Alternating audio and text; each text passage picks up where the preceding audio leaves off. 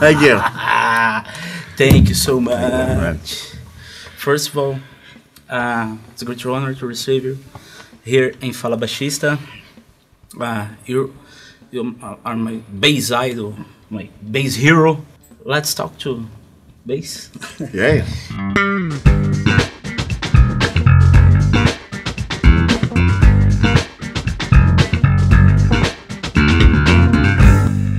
Stu, first of all, first question. What are the current projects in your career? Let's talk to.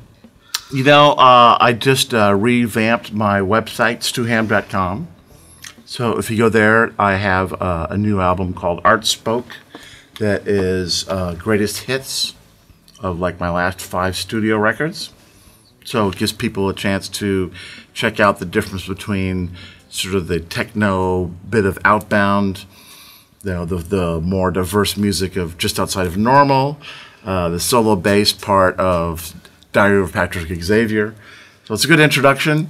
And also easy links for Skype lessons and recording. I do a lot of demo recordings at home like that. So just released that record. And, with the NAMM show coming up, I've got a couple gigs there. I'm playing the Bass Bash with my band, with Joel Taylor on drums and Alex Skolnick from Testament on guitar. We're also playing the world-famous Baked Potato on Tuesday, the week of NAMM, with Karen Briggs sitting in with violin. And at the NAMM show, I'm just sort of playing a bunch of different concerts. The Ultimate Jam Night on Saturday, which is a collection of sort of the more metal LA rock guys, Rudy Sarzo and Phil X and those guys. And on Wednesday, it's the Soundcheck Live show I'm playing that has some of the younger studio cats, Derek Frank on bass, Glenn Sobel, sort of more pop players. So a lot of events around the NAMM show that I get to play. Oh, amazing. And, playing at the booths. And then after that, I'm headed to Europe to do a tour with a European band of mine. Great guitar player named Torsten de Winkel, who's in a band called the Dissidents and plays with a great German bass player named Helmut Hotler and a young German named Felix Demmel. Yeah. And then we come right back out of that, and I play this thing called Cruise to the Edge, that is like a prog rock cruise that has, Yes playing and Steve Hackett and a bunch of Goblin, all these prog rock bands. And that is Joel Taylor and Alex Skolnick in my band. And then we're going to go out and tour the States after that. And then I'm going to be recording a record with Greg Howe, the guitar player. And then we're going to be touring the States in July and August, and then going to Europe in September and October. So that's pretty much my 2020. Just working, playing bass. Many gigs. As many as I can get.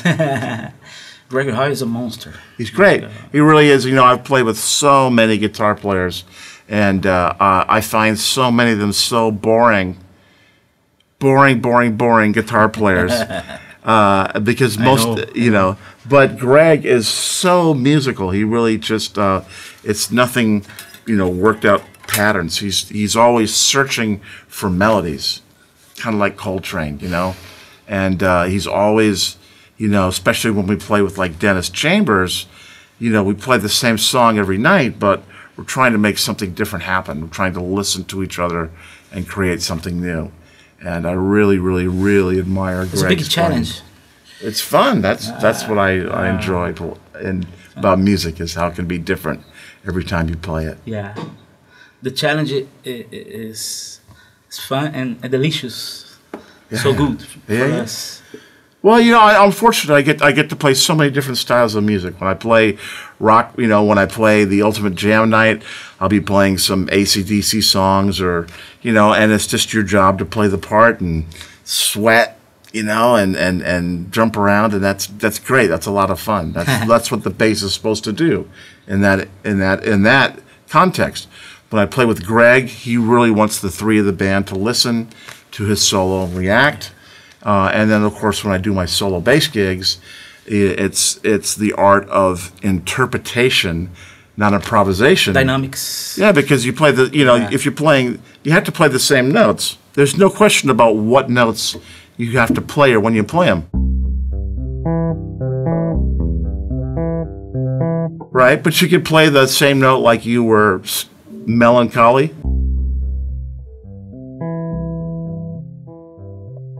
Like you were German. Right, just, different interpretation. And to play that way, though, takes such complete control of your fingers that I find as I get older, it takes me so much longer to warm up to a point where I enjoy my playing, because I'm very critical of it. The hands, very important for dynamics. For us as players. It's where all the sound is in the fingers. Stu, your last record, the Diary of Patrick Xavier, is based on the stories of the owner of Diary, who you meet and wrote room in Italy. Yeah? Is it true? How did that happen? define true. Oh. Of course it's true. Of course it's true. I read all the time. And there's sort of a tradition. In fact, there's clubs where when you're finished with a book, you leave it in a hotel room or you leave it in the seat pocket in the plane in front of you so someone else will find it. And especially in Europe, a lot of hotels have libraries where people leave books. I don't know this. Yeah. So I had been keeping a journal of these travels I'd had, and I finished a book, a Herman Melville book actually, and I put it in the diary in the small town, the library, and I noticed a book that looked like a journal, and I picked it up, and it was a diary that another English speaking. I'll say that. I don't want to do that. I sort of figured out who the guy was. I did a little research, so I think he was an English person, but he had sort of gone on the same sort of soul-seeking journey that I had, and had kept a diary, and by sheer coincidence left it at the same hotel that I stayed at. And as I read it, it turns out that we'd been to many of the same places, and experienced many of the same emotional experiences, even though in very different ways. So then I had the idea of the record to write these songs, comparing about how my relationships to these certain stimuli or physical places in the world compared with his. And that was a good idea. And from there, the record just wrote itself. Beautiful history. Yeah. Well, the thing is no one ever asked me what the songs are about. They say, what kind of strings do you use? Or how do you play that fingering? How do you...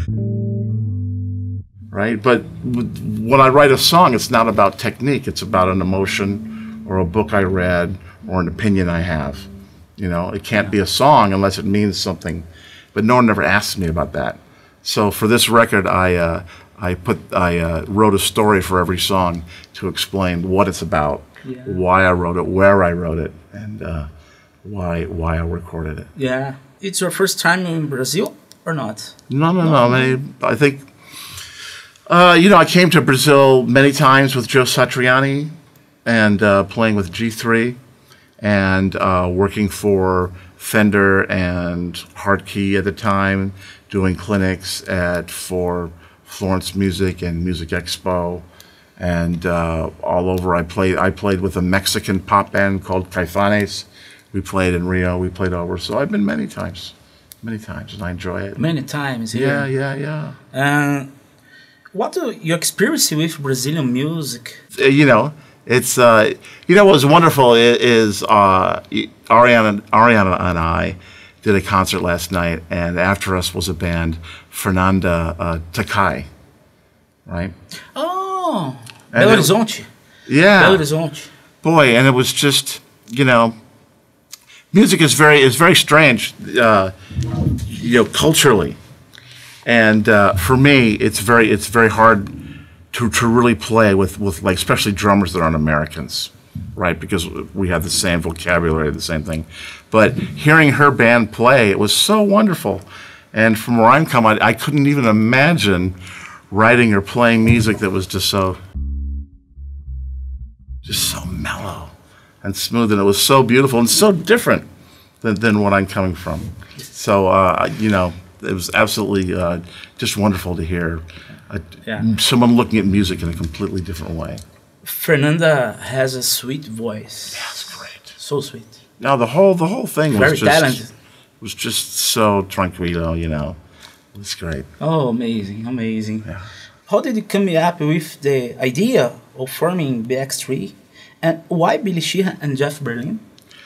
Well, number one, they're two of my favorite bass players in the world. When I was going to college, I used to stalk Jeff Berlin. I used to literally sleep.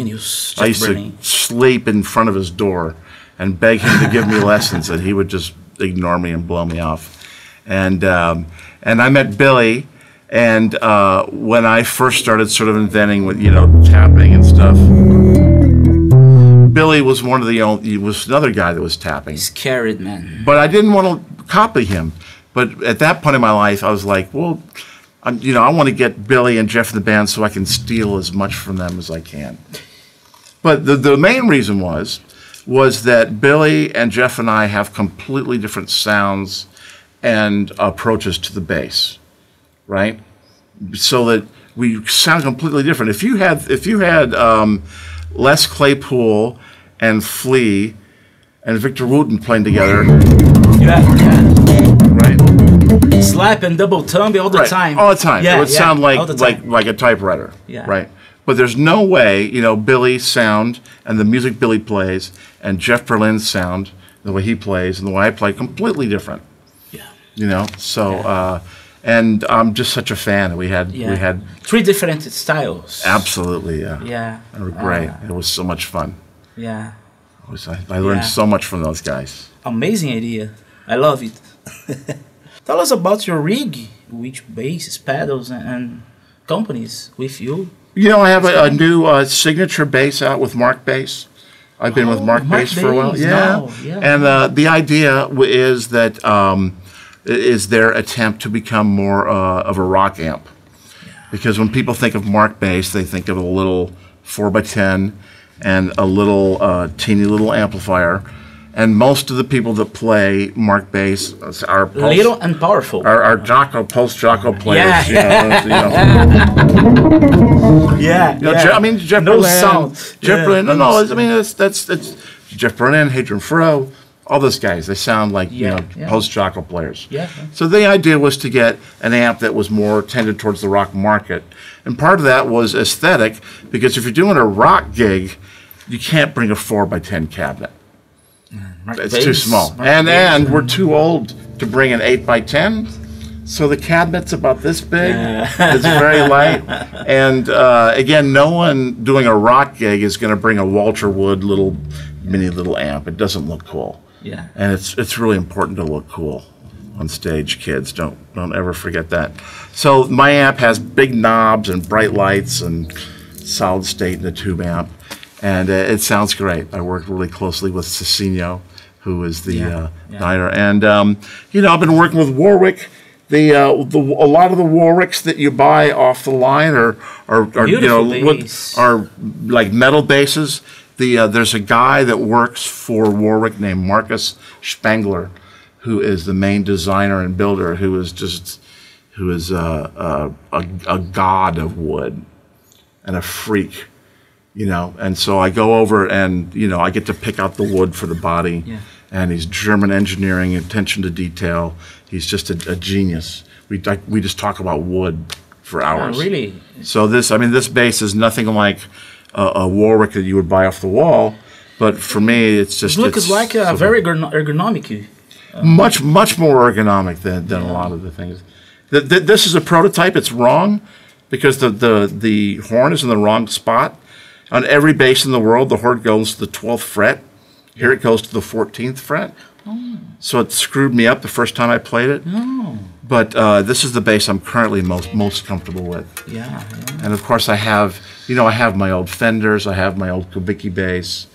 I have, when I was with Washburn, I designed a wonderful acoustic bass with an intonatable bridge that I play. I've got one of the Warwicks with the true intonation.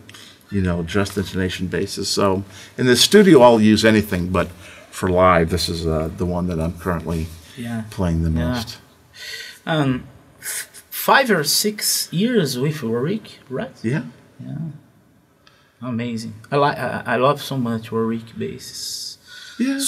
Sounds powerful. For me, I have one Warwick bass. For me, it's a Warwick bass, but it has EMG pickups. I've been playing EMG pickups since 1980. Yeah. GHS strings, good piece of wood, an amp set flat. Flat. Because, gear should enable your sound, not create it. Right? If you get an amp and you just set it flat, get a nice strings, every action set. Pedals, for years I tried not to use pedals. Now I'm using a very few TC just to add a little color.